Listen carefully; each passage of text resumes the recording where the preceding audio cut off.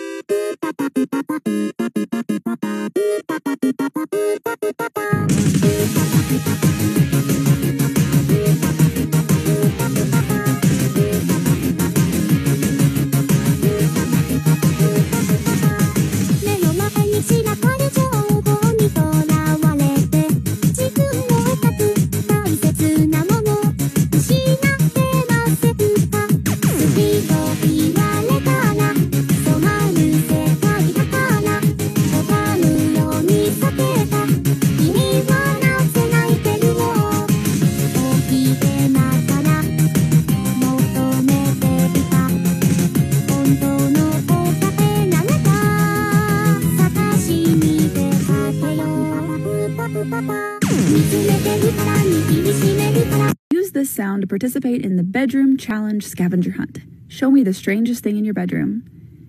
Show me the oldest thing in your room. Show me your favorite piece of wall art. Show me something that is technically valueless but means a lot to you. Show me an unusual treasure. Show me something you made that you're proud of. Show me something you have way too many of. Show me something else you have way too many of. Show me your favorite plushie. And show me something that is irreplaceable.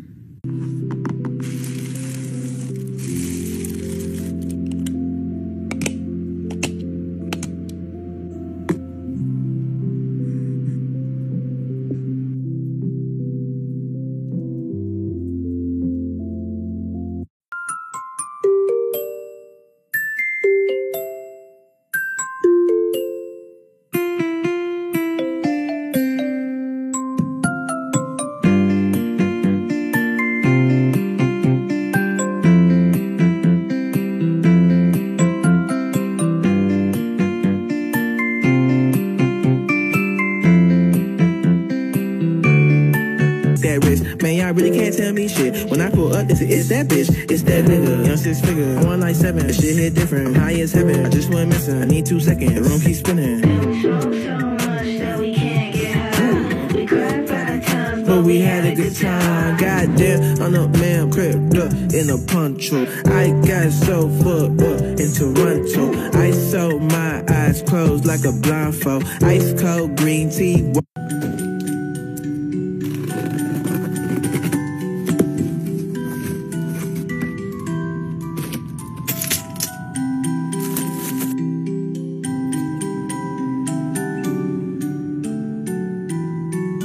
Normal, or do you use cute things as a form of therapy too?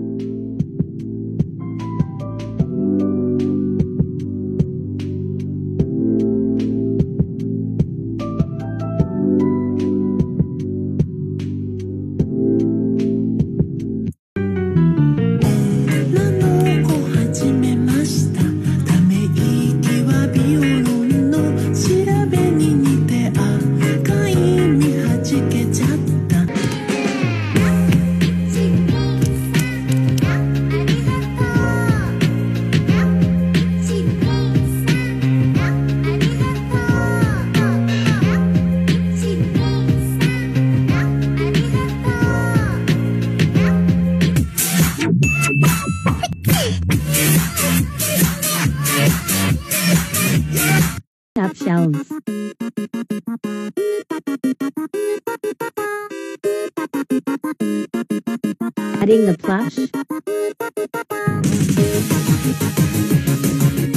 All Kawaii girls, listen up. If you have a pink bedroom with a gaming setup and Sanrio shit everywhere, with anime posters and figures and just an overall like super cute pink room, please do this.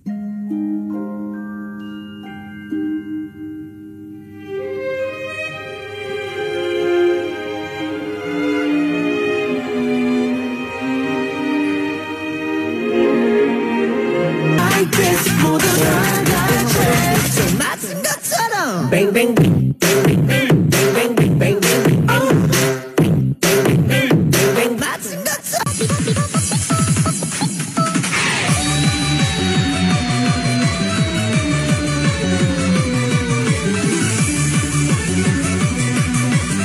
Ho preso il senza volto.